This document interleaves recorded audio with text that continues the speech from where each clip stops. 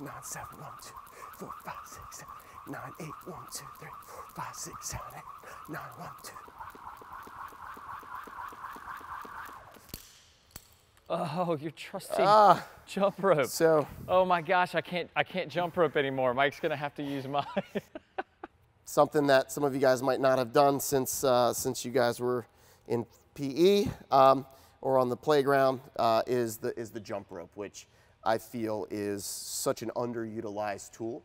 I think for you guys out there, if you've had a coach that keeps yapping at you to move your feet, this is the tool that tells you whether you're moving your feet or not. You can do as much ladder work or all kinds of other things, but this right here is going to get you to be much more agile and allow yourself to make those adjustment steps. And coordinating hands, right? I mean, isn't that tennis? Oh, I'm coordinating yeah. feet and hands, so it's like I'm doing this, like I'm doing both, which I'm horrible at jumping rope, which you're all about to find out. The jump rope. Okay, now, there are all kinds of jump ropes that are out there. There are weighted jump ropes, there are speed jump ropes. These are TKO. He's got a TKO. I've had this for probably 10 years.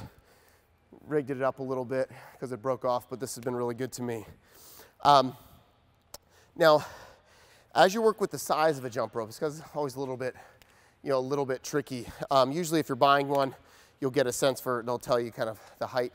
But really, if I'm standing on it, from the bottom, okay, sorry, it's kind of tied up a little bit. You want a little bit of slack. I think this one is a 9-foot rope, and as you're going. Now, with jumping rope, it is going to be, as Nate said, that coordination between hands and feet. And one of the biggest things that I see with people jumping, if I said just bounce up and down on your feet with no rope, boom, all day kids will do this. But right as I say, now put the jump rope in, I mean, we go crazy. We want to be able to have that same spring and light feel where all we need to do is get off the ground just slightly. And once we build that, now the hand. Okay, now I always say, so we're going forward. So if I just were to put it in my hand and just do this. Now, what I also notice is people's arms move a lot. So this is as fast as I can swing the rope, moving my hand a lot. Notice that it's really sloppy. We want that hand, we want to have a soft elbow, light wrist, soft elbow, soft wrist, that we can move that fast. So just doing this kind of gets that elbow set in the right spot. And that's going to allow that rope to swing a little faster. Lots of arm motion creates a lot of inefficiencies. I know all about being inefficient with this. Here we go. I'm the John Isner of skipping rope, like way too high. Remember his split step was notoriously too high. Gibble stop came in and was like, it's way too, you're still in the air by the time you're trying to react to the ball. Yeah, that's me in the jump rope. All right, what are we doing first? Just straight up, just 2-foot jumps. Okay, I think I've got this.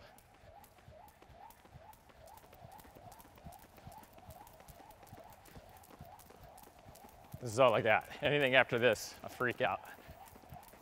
So as we work different planes, now you can do lots of variations. So with the 2-foot, okay, now what we can do is we can jump forward and we can go back. So we want to add another plane. Again, forward, okay, and then back. Okay, keep going forward and then back. It's important to realize, like, just when you have planes of motion, just right as you spin one additional plane of motion. We were just going up and down. Now we threw in a linear plane. It's just another element that just adds to coordination. So also different muscles that are having to activate. So now forward and back, the other directions we can go. Okay. Left and right. Here we go. Got it. Ready.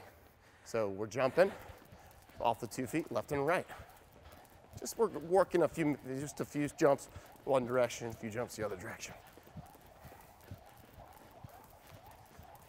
Don't, dude. I know we're gonna do the ollies. Ollie shuffle, yes sir. The ollie shuffle, both feet are gonna be hitting the ground at the same time. So we're just doing this. So if you're trying to get coordinated, use the line as a gauge. So we're gonna be doing this the whole time.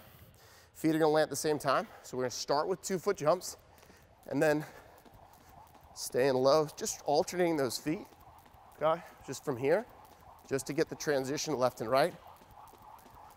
Now, you can go a little slower if you need to, but the key is making sure that you just press both feet forward and back in that reciprocal drive. And then if you speed the rope up with the hands, the feet got to match as well. And I've had to spin, I still can't do it, but like, I think that's important, that just feeling this like lightly, that's where I had to start. The next piece, and so much of what we need is to create balance, stability, and strength with our legs independently.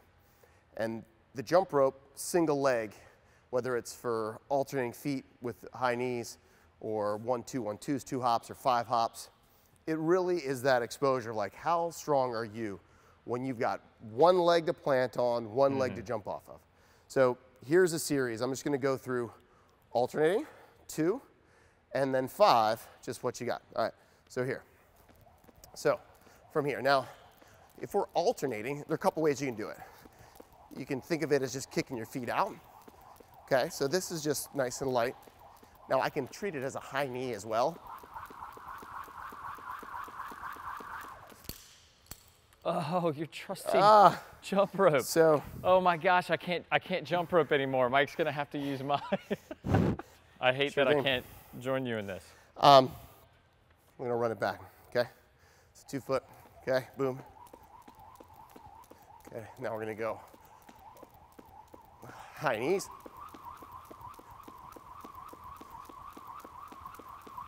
Okay, now back to here, okay?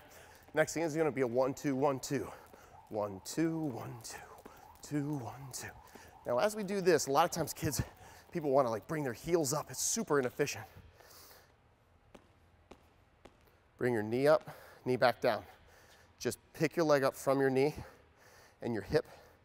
Whatever you do, if you pull up, and here's how I would describe it, that your feet wanna move fast. So listen to my foot if I pull from the heel and my hamstring. Energy is not driven down versus, and as we're moving on a cord, we want to be thinking up with the knees into the ground, because as you drive into the ground, that is that loading and that compression to push yourself in the direction that you need to go. And we found this in reverse. So for me, we were jumping rope and Mike discovered this. He was like, you're pulling this way. And on my right leg, pretty second nature to drive this way, left leg, because of the injury and probably muscle weakness and deficiencies, I wanted to do this. So, and as we go, so as I said, we start here, light alternating, okay, a little bit more explosive high knees. 1-2, 1-2, 1-2, 2, okay? You can go 1, 2, 3, 4, 5. 1, 3, 4, 5. 3, 4, 5. 4, 5. Now, you can run through variety of exercise there. Now, one other thing, you feel almost like you're doing like an Irish jig, just across. Now, so you cross the feet, 1, 2, 4, 5. 1, 2, 3, 4, 5. 1, 2, 3, 4, 5. I'm never going to be able to do that. Now, a good test. This is something you can test yourself. So, 1 minute on the clock. Set your phone. 1 minute on the clock, and you're going to set it now. So you got it, and you're going to see how many jumps you can get in 1 minute. And now, and this is just a good gauge. So in 3, 2, 1. 1, 2, 3, 4, 5, 7, 8, 9, 1, 1, 3, 4, 5, 6, 7, 8, 2, 1, 2, 3, 4, 5, 6, 7, 8, 3, 1, 2, 3, 4, 5, 6, 7, 9, 4, 1, 2, 3, 4, 5, 6, 8, 9, 5, 2, 3, 4, 5, 6, 7, 8, 6, 1, 2, 4, 5, 6, 7, 9, 7, 1, 2, 4, 5, 6, 7, 9, 8, 1, 2, 3, 4, 5, 6, 7, 8, 9, 1, 2, 4, 5, 6, 7, 8, 10, 1, 2, 3, 4, 5, 6, 7, 8, 1, 1, 2, 3, 4, 6, 7, 8, 2, 1, 2, 3, 4, 5, 7, 8, 1, 2, 3, 4, 6, 7, 8, 4, 1, 2, 4, 5, 8, 9, oh, 8, 8, 9, 5, 2, 3, 4, 5, 7, 8, 9, 1, 2, 3, 4, 5, 6, 7, 9, 7. Gotta keep going. I got 10 more seconds. 2, 4, 5, 6, 8, 8, 2, 3, 4, 5, in time. Dude, that's ridiculous. Where are you at? What'd you get? Get your breath and then tell me. Got lost in that one. I think it was around in that 190-ish. What for us mere mortals, what should we shoot for? I think 10. I'm gonna shoot for 10. You know, the triple digits. Now, it could be a minute. Now, if the cardio, kind of, you lack that cardiovascular strength and that heart rate gets too elevated, shoot for 30 seconds, okay? Now, in 30 seconds, can you get 50 jumps? Can you get 50 jumps? Can you not mess up? Now, nothing better than a little nudge. I love that word. Like, what is gonna nudge you to try to go faster, to try to go harder, to try to push you into another realm that's gonna make you better? Now, is that the phone? Is it your friend? Hey, right. We're going. You go, I go. Yeah. But this is why the jump rope, obviously, I mean, if you're having trouble with footwork, this is where we want to start. I mentioned Federer working with the fencer earlier, and so this is probably 10 years ago, they got a hold of part of the workout that he was doing it, and they were calling it the gainer. And so what he was doing was 30 minutes to where he would go a minute of skipping rope and then a minute of core, so like a plank. Then a minute of skipping rope and then a minute of core, so a side plank. He would just keep switching it back and up, back and forth. But it surprised me with it being a fencing, being trained through a fencer, but that was everything. He was saying like the quick steps and the power of the thrust is all about the coordination of the feet and the hips and whatnot, and then core stability, because obviously you imagine fencers is they're very, very upright. So that if there was one exercise as far as outside of everything we did, if I was trying to get in better tennis shape, would you say the jump rope is the one piece of equipment I need? 100%. I feel, you know, kids will work on, I talk about kids because that's who I've mainly been spending a lot of my time with, but adults too, that you got ladder work. I mean, there are all these tools that you can use, but if you don't move your feet right, the jump rope actually will tell you. I mean, I could be trash on line work or in a ladder. Yeah, the ladder might get bunched up, but this, if you don't do it right, you don't actually execute the jump rope. And having that, you know, in tennis, it's did the ball go in or not? Having that immediate feedback of whether you did it right is really essential for getting better. But the key is that instead of, you know, okay, be specific with your target. Did you hit that target or not? Yeah. And then from there, make that adjustment. I'm so glad the other jump rope broke, because you were definitely going to make me do that, and it was going to be really embarrassing. Mike, really appreciate you being here, helping me. Anytime. All right, guys, thanks for watching. We'll see you next time.